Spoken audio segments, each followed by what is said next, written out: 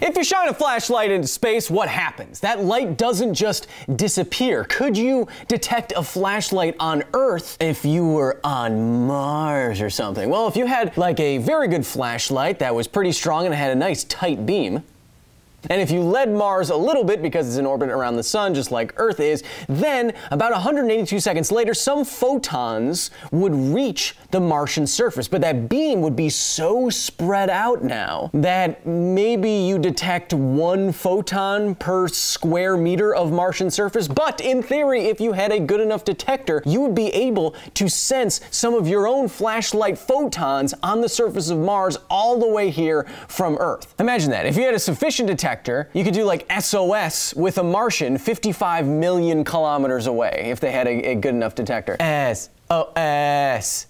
Hello. Did you also see Game of Thrones? Weird how they wussed out of Comic-Con, huh? Anyways, I'm an alien too. You up? Hello and welcome to another edition of Footnotes, the companion show to Because Science, where I take all of your comments, questions, and corrections and I shine a light of science and reason on them. Why was Danny's character arc so rushed and bad? Oh, and then I tell you what's coming up next on this channel. Hint! Okay, my man, you get it. But getting right into it, on the last episode of Because Science, I had a little BS PSA for you all, saying that superheroes are saving us the wrong way. The way that they quickly arrest our velocity when we're falling off a building or a bridge or to our doom or whatever, the way that they are doing it is too quick. Physics says it will decelerate us to death. I had a more physics-approved approach. You can watch the video for that. But what did you have to say? Our first comment comes from Wolf Rider and James XL Quest and others who say, hey, what about that pretty cool scene in Iron Man Trace where Iron Man is saving all those people who fell out of a plane? Well, going back and watching that scene from the film, I think it's actually pretty good. They give a lot of details that they wouldn't necessarily have to if they weren't trying to be as accurate as possible. Iron Man wants to link people together to increase drag, and there's even a throwaway line about electrifying their arms to stimulate their muscles such that they can't let go of each other because the forces on their arms might be so large, and there is an implied gradual deceleration and insertion into a medium, water, that would be softer than hitting something like the ground or landing in a cornfield or what have you. So there's a lot of detail there, and it's physics approved, kind of. Asterisk. By far, the most common comment, though, comes from a number of you who all say, well, Kyle, you consider the case where someone is falling straight down and then has to be stopped very quickly. What if a superhero catches someone from the side or creates a kind of diagonal or arc as they catch them? Would that help with this problem? The first thing to remember here is that no matter how you are falling, you will still have an acceleration pointed straight down at the center of the Earth. If you're falling straight down, it's pointed down. Even if you're moving horizontally, your acceleration is still pointed straight down, even though you might still have some component going horizontally. So, no matter how you are falling and in which way, you are still going to have to cancel out eventually that acceleration due to Earth's gravity. What is a limiting factor here in our consideration is that you only have a small amount of room to decelerate because you're falling straight towards the ground. But if you just try to catch someone and start moving them horizontally, many of you said, why don't you just change their momentum to be horizontal? Well, if you hit them, you're still accelerating them in a bad way. Instead of just accelerating them so they might split in half, now it's still bad. Ferdinandable says, I was rock climbing and fell using a climbing rope. It was in a short free fall, very short. There was a built-in stretch in the rope. When it caught me, I was still falling, and then I hit the end of the stretch. It was still a hell of a jerk, but I really do appreciate the elasticity. Yes, if you've ever rock climbing ropes take exactly what we're talking about into consideration. If you are falling straight down, if you're decelerated very quickly, it can be very damaging, potentially lethal, or at least injurious to your squishy body. That's why most climbing ropes, if you're falling on these ropes, they are called dynamic and not static, which means they do stretch. At the end of your fall, there is some give to the rope, and what that does, just like we said, is increase the amount of time over which you're decelerating, which lowers the G's on you and therefore the forces on your body. And like climbing ropes, this could also work with something like Spider-Man's webbing, which is also very elastic, which would be good at decelerating people unless you're too late or Gwen Stacy. Captain America says, He looks much younger in this one. Captain America says, "Hey Thor, we have things to do. Stop making these videos and get ripped. Your 4th movie is announced, and I don't want to have you looking like some potato." Hey, look. Look, here's the thing. If you want to get in shape like a Hollywood actor, it's actually really easy, which is what they don't tell you about. You just have to work out 6 days a week for a couple hours a day, hire a personal trainer, a nutritionist, get someone to pay for it. This could be upwards of $55,000 a year. Then stop drinking, stop eating anything that you like, eat too much protein, and you do that for like 6 months to a year every single day and hate yourself for it, and you'll look great for 2 to 3 days at a time while you're also dehydrating yourself and lifting weights on set so you can look like that and promote an unhealthy and unattainable vision of the male physique. And that's just easy to do. I'm not a potato. But the nerdiest comment at the time I'm filming this episode, I'm giving to Nathan Flowers, who says, "Hey, love the show, but I can't help but notice that the information you sent out, while entirely true, gives kind of a super villainy vibe. Information out to sway the masses that being saved by superheroes can be and is deadly. Yes, Kyle, show the world the flaws of superheroes. Your journey towards supervillainous behavior has been noted and admired." I don't know what you mean. I mean, I guess looking back at my videos when you're saying you don't want superpowers and superheroes will kill you all the time, I mean, I guess you could construe that as being supervillainous. Hey, just one second. Yeah, it's me. No, it's this guy asking a lot of questions.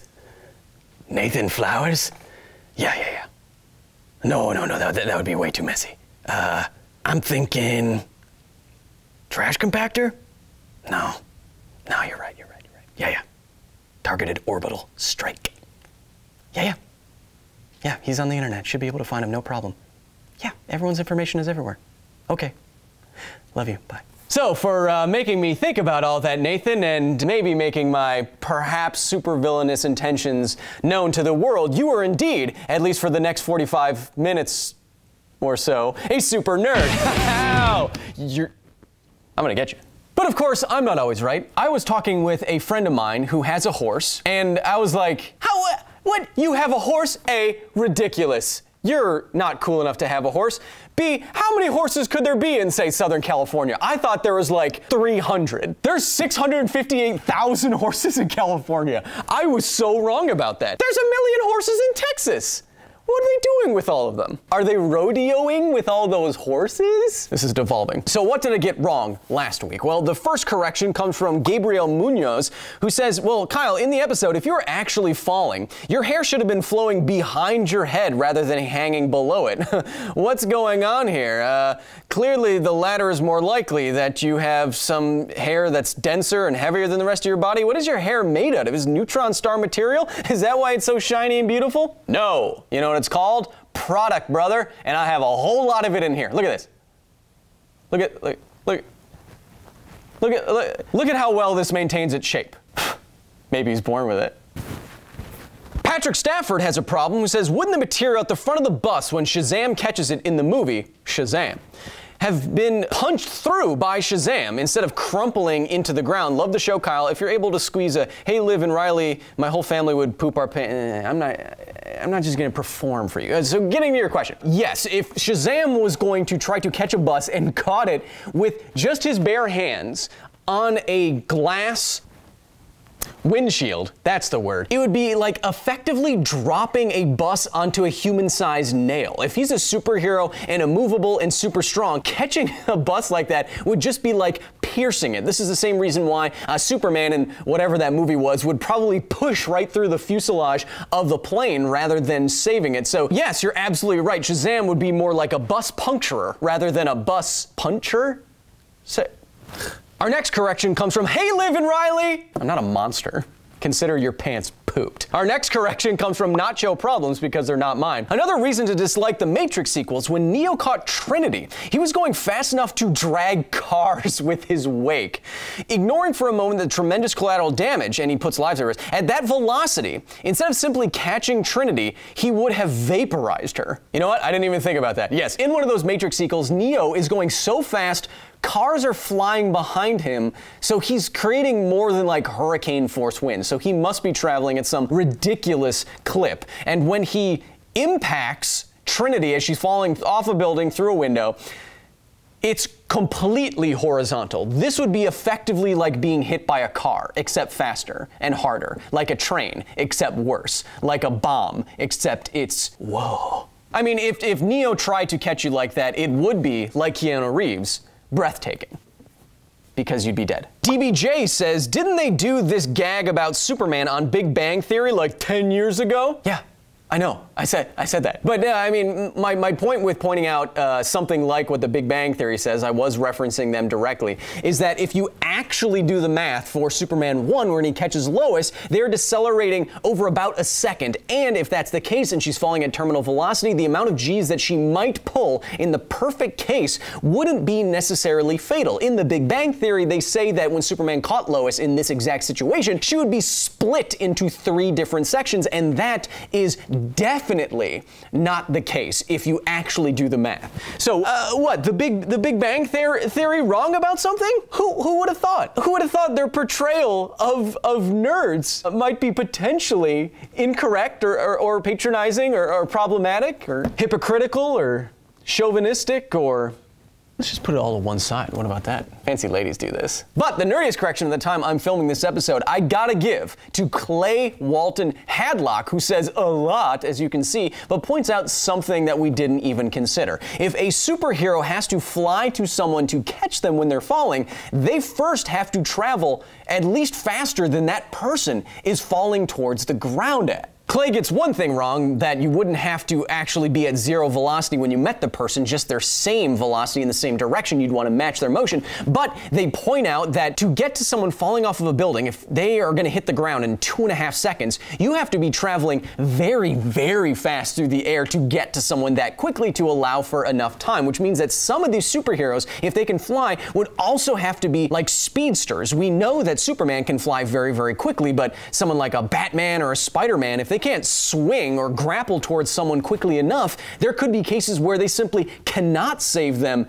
at all. You can imagine a case like where Batman is falling with someone where if they're both just in free fall, Batman will never actually reach them and he'd have to grapple them and then grapple back up. But there are cases like that. So Clay, for pointing all of that out, you are indeed a super nerd. No! Yeah, no, it's me again. You know, Clay's cool. No, he's fine. Yeah, focus on the flowers, guy. Still? I don't know, make it look like an accident. A laser accident. Okay, love you, bye. Now, moving right along, this week's episode of Because Science is, can Aquaman drown? And I'm laughing because I know it sounds like a silly question at first, but if you go a little bit deeper into the depths, this analysis is actually surprisingly complicated. How does Aquaman breathe? How would gas transfer into his lungs or gills if you're trying to drown him? Can fish drown? How do fish drown? Is any of this possible? Is there a situation in which you could drown Aquaman? Huh, we get into it. I had words, but nothing came out. So go watch the latest episode of Because Science if you haven't yet. It's all about superheroes saving us the wrong way, and leave me all of your best, nerdiest comments, corrections, and questions at youtube.com/BecauseScience, facebook.com/BecauseScience, and at Because Science on Instagram and Twitter. I do try to read most of them, almost all of them, within the first couple hours before I film this show, so get in there and get nerdy. And thanks to all of you who came out and saw me at Comic-Con. If you did a meet and greet, if you saw one of the panels, the Expanse panel, the Science panel, if you came up and fist bumped me, don't touch me. If you came up and fist bumped me and said hello, thank you so much. I love the real world interaction that I get to experience in fleeting moments of escape from here. It's good. And don't forget, there ain't no party like a Kyle Hill party because a Kyle Hill party doesn't happen. Leave me alone.